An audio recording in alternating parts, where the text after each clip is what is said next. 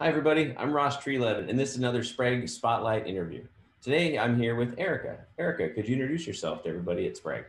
Yeah, I'm Erika Probst. I am the new BAC for the brand new Marysville branch.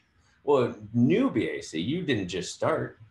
Well, going on 2 years. So in July will be my second anniversary with Sprague. So I just had my full calendar year, first full calendar year with you guys.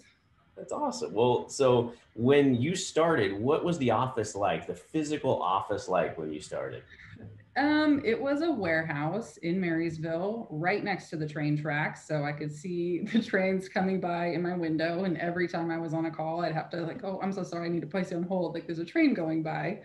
So that was interesting. The roof leaked when it rained, which obviously appears pretty often. So we got some buckets out to catch some of that, and got very hot in the summertime and very cold closer to the end there when we were there in the winter. It was an interesting space. Not our best space we ever had. Now, what is it like now when we actually get to go to the office? It's amazing. Open floor plan, got desks everywhere, nice little meeting space, some offices. It's very clean, fresh, modern. We got the big Sprague sign on the outside and the slash on the front of the building so you can see us bright from the freeway. It's a little better than it was before, probably. Much. Yeah. I'm not worried about going into work, make sure I have enough layers on. That's right. I forgot that building was cold before. Oh yeah, it was freezing. I had a little desk heater That's right. going. Yeah. Well, what was 2020 was a weird year for all of us. What was it like for you? Well, we had just moved in, I think January or February of 2020. We had one branch meeting before the whole world shut down, and we kind of had to figure out what we were doing and shut down the office and keep the doors locked. And it's been a little lonely, but I've also found trying to communicate with other people in different ways is kind of bringing us closer together. So, like asking more questions and just reaching out to people and making sure that they're okay. But definitely working from home has been a tough transition. I think I've moved to three different spots in my house trying to get a system that works, and finally figured something out so I can work comfortably from home and make sure I get everything done. Yeah, for those who are following along at home, this is neither of us are in our Sprague offices today. We're in our home offices today. Yeah, this is Um, Now, did you just establish any new routines or habits during the pandemic that you intend to keep after the pandemic? I did pick up cycling during the pandemic. So I kind of found my dad's old mountain bike discarded in the garage at his house and stole it from him and ended up getting a new bike for Christmas. So I got really into that. I hope to keep that habit. Habits, I guess the other ones I just hope to break, like putting on something other than sweatpants for work and making sure you shower before you leave the house and, you know. Yes, I found myself in some bad habits or watching more TV than usual or some of those things too. But I've got some habits going as well. Um, Yeah. what's the first thing when the pandemic is over that you plan on doing? Oh, I don't know, hugging people probably. I'm a big people person, so this has been a little tough being so disconnected from everybody. So I just like want to get out and see everybody and see how they're doing and catch up and see all my friends' kids. I'm not sure that they'll remember me after after this being gone so long.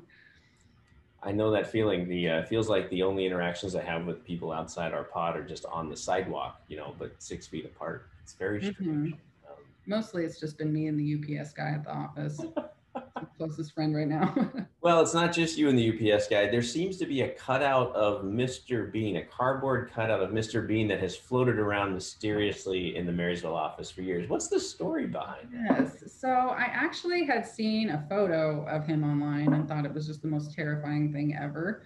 And that it would be super funny to buy and then hide in my house when I was still living with my parents. So it was the first thing I did. And it just became like a family game where people would move him around in the middle of the night or like when nobody was home. And it was, you kind of like walk slowly around corners to make sure he's not there.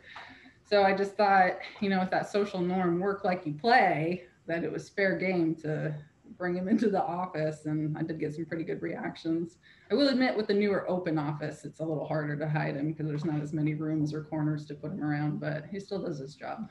Has anyone had an adverse reaction to running into Mr. Bean? Yeah, so some people actually started signing the back of him, and like with what they said, in like censored versions.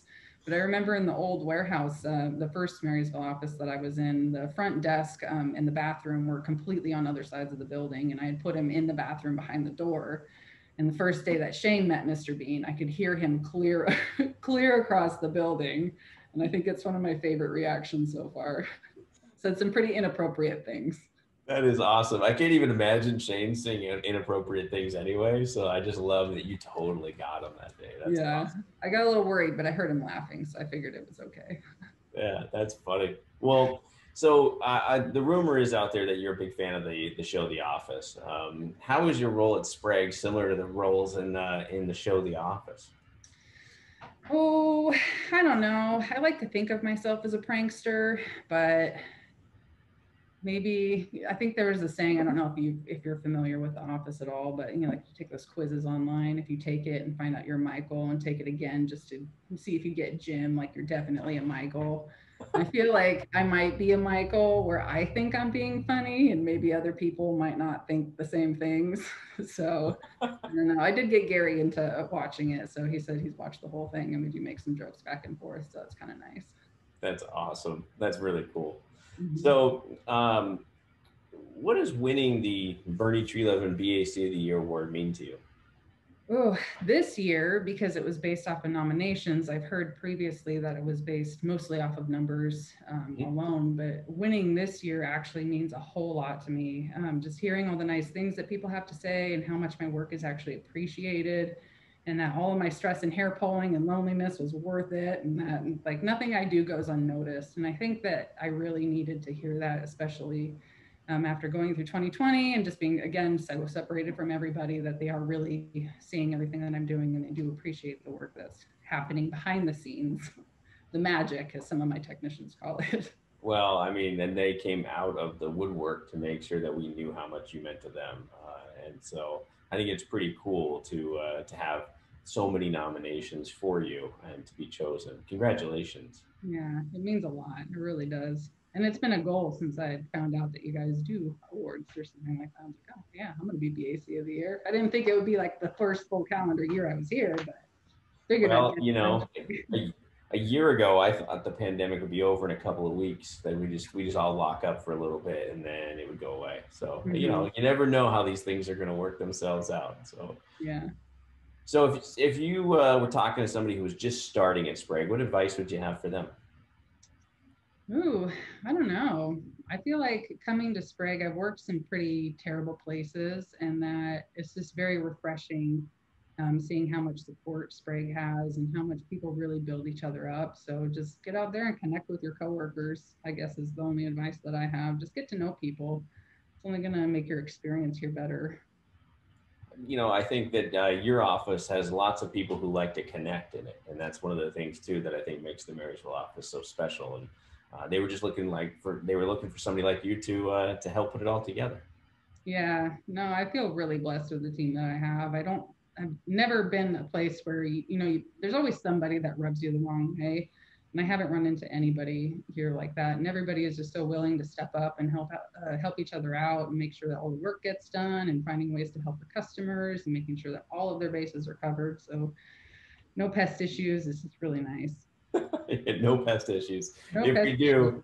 we know somebody who we can call. So, Yes. well, congratulations on being the 2020 BAC of the year. And thank you for joining me today on the Spotlight. Thank you.